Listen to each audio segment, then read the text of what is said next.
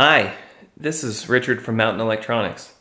Today I would like to go over the user interface and a few tips and tricks for the Noctigon M43 Meteor flashlight.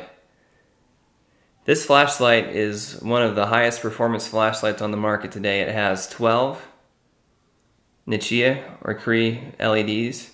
It can go all the way from about 1 lumen up to 7,000 plus out the front lumens depending on the LEDs chosen. It has tons of efficiency and tons of customizability, and really it's the most power and the most versatility that you can get in a package this small. But when I first saw this light and I got it and I looked at the user manual, I was a little overwhelmed. It's a very advanced and powerful flashlight, but really after using it a little bit, I found that the user interface can be quite simple after you understand it. So the goal of this video is to show you how simple it really is. The first element of the user interface I would like to address is the system of clicks and holds. A lot of the user interface elements are accessed using a system of clicks and holds. So for example, to enter into the Minimalist user interface, the manual will say 9 clicks and hold. Now, when I first saw this, I was a little bit confused because I would click it 9 times and then hold on the 9th click. But what it really means is to click it 9 times and then click once more and hold that click. So for example, if the user manual says 9 clicks and hold, you'll click it like this. 1, 2, 3, 4, 5, 6, 7, 8, 9, and then hold. Now, I don't know if you saw that, but usually on this light, when you enter in a command of some sort, it gives you some sort of feedback, either on the button or on the LEDs themselves. So I'll do that once again, and you'll watch, and you can see the LEDs blink back to acknowledge that there was a command accepted. 1, 2, 3, 4, 5, 6, 7, 8, 9, then hold. On functions that can be enabled or disabled, the light will either blink once for disabled or twice for enabled. For example, to turn on or off the front indicator beacon light, you would click it 3 times and then hold. And right now you can see it's on. So 1, 2, 3, and then hold. The light blinked once. Now we're going to do it again to turn it back on. 1, 2, 3, and hold. The light blinked twice to show that it's now enabled. Now that you know how the clicks and hold function works, here are a few common uses. Now the first one I'd like to address, and it's the most commonly asked question, is the lockout function. Now the Meteor has 2 ways to lock it out so it doesn't accidentally turn on in your pocket or in your holster in the bag or whatever. And the first would be a mechanical lockout. In that case, you can simply unscrew the head about a turn, half a turn to a turn, and it will mechanically lock out the electrical connection to the batteries. But there's also an electronic lockout. If you click the switch 6 times, 1, 2, 3, 4, 5, 6, the light will blink red on the indicator light, and now the light is locked out. I've received a lot of emails from people thinking that their light was broken because it didn't do anything when they went to click the button. But all you have to do to unlock it now is to click it 6 more times. 1, 2, 3, 4, 5, 6. The light blinked twice, the button turned green, and the light is now re-enabled.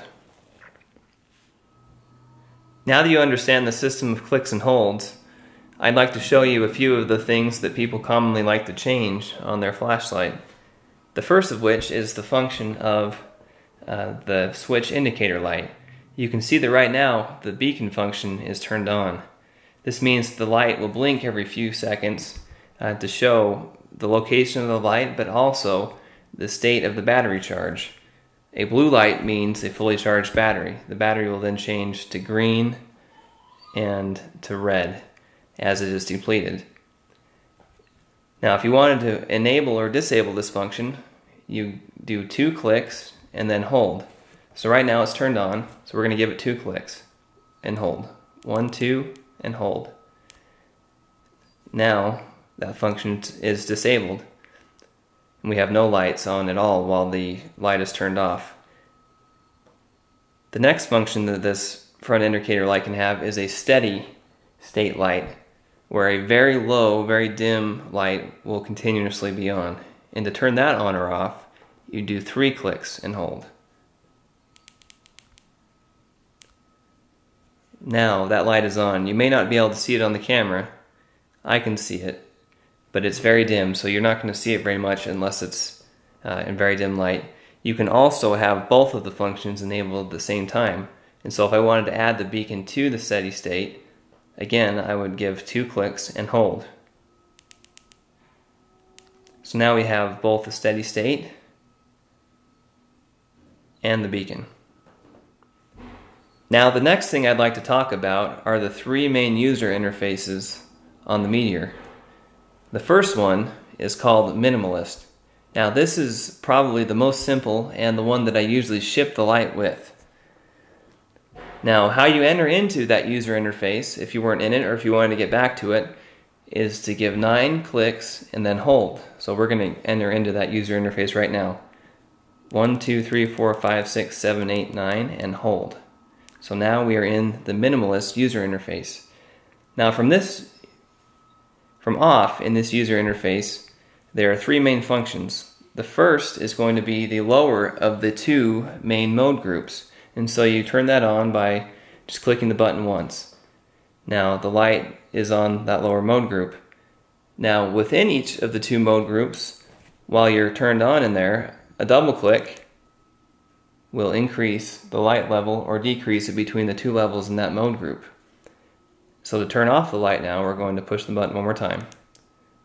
Turn it back on to that same one, we're going to click it again. Now to enter the second mode group, while the light is turned off, we click the button twice. Now we're in the higher of the 2 mode groups. If we want to change levels within that mode group again, while it's on, we double click. It just went higher, double click, and it went lower. Now, from either when the light is turned off or when it's turned on, if you hold down the button, it enables the turbo mode, which is the highest and most powerful mode on the flashlight. When you let go, it'll stay on if you've had the button pressed for a few seconds. If you press just momentarily, it ramps up and then turns back off. It's the same thing from when the light is turned off. If you hold the button down, it'll go straight to turbo. And then if you only hold it for a few seconds, when you let go, it'll turn back off. The next user interface is called the Cycle and Fast Access user interface. Now this is probably the second most popular user interface and the one that I think I like maybe the best after using the light for a little while. Now to enter this user interface, you give 10 clicks and then hold. And then the light will blink twice to show that it's entered into the second user interface. 1, 2, 3, 4, 5, 6, 7, 8, 9, 10, and then hold. 2 blinks, and now we're into this user interface. Now this user interface is similar to the first user interface, the Minimalist user interface, in that to access turbo, you hold down the button. Except for in this user interface, instead of having to hold the button down for a few seconds to make it stay on, it automatically stays on when you click it on. Now, from off, we've seen that a long press gets us into turbo, but there are also one other main function of this user interface, and that is the cycling. So when you click the light, it turns on a low level. Then as you hold the button, the power ramps up and then back down. And so you can choose the level of brightness that you want. So you hold the button, when it gets to the level that you want, you let go of the button. And then to turn off the light, you simply click the button one time. Now the third user interface is called the Advanced User Interface.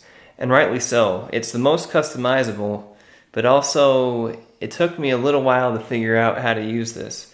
And now that I think I've got it figured out, let me show you how to get into it and then also how to use it a little bit. So to get into this user interface, we're going to give 11 clicks and then hold, and then the light will blink 3 times to confirm that it's entered into the advanced user interface. So 1, 2, 3, 4, 5, 6, 7, 8, 9, 10, 11, and hold. There we go, 3 blinks. Now, once you're into this user interface, there are basically, we're going to call them 3 modes with memory. So basically, you can set whatever level you want for any of these 3 modes, and then the light will remember it the next time you go into it. And there's a mechanic that was the hardest part for me to figure out, but it's similar to all the modes, and that's how you set the level of that mode once you enter into it. And so to enter into the first mode, you're going to enter into it by giving the light just 1 click. Now, I have this one set to a pretty low level. 1 click again turns off the light. And then once you're in that mode, if you hold down the button, you get turbo, which is obviously the brightest level. But now here's the key to all this. Here's the trick to the advanced mode. To set the mode level once you enter into that, once you first turn on that mode, here's how you do it. You click the light and turn it on, and right after you click it on and turn it on, you click and hold. The light will then begin to ramp. So right now the brightness is increasing. Then if I let go, it'll start decreasing. And when I find the level I want, I let go. And then I click the button, and now it'll come back on to that mode the next time I go to use it. Now, to set the mode levels is the same on the other 3 modes, but here's how you access them. Remember, so the first one, we just click the light once to turn it on. To enter into the second mode, you click and hold, and that'll enter into the second mode. Now, to enter into the third mode, you just do 2 fast clicks from off. Now we've entered into the third mode. And then again, a long press brings you to turbo. That one we were already pretty much there. And then a short click turns it back off. And then from off also, a long press will give you turbo. Now, I hope that you found some of these tips and tricks to be useful. I really enjoy this flashlight. You know, it's probably the first 6,000 plus lumen light that is small enough to actually fit in most jacket pockets.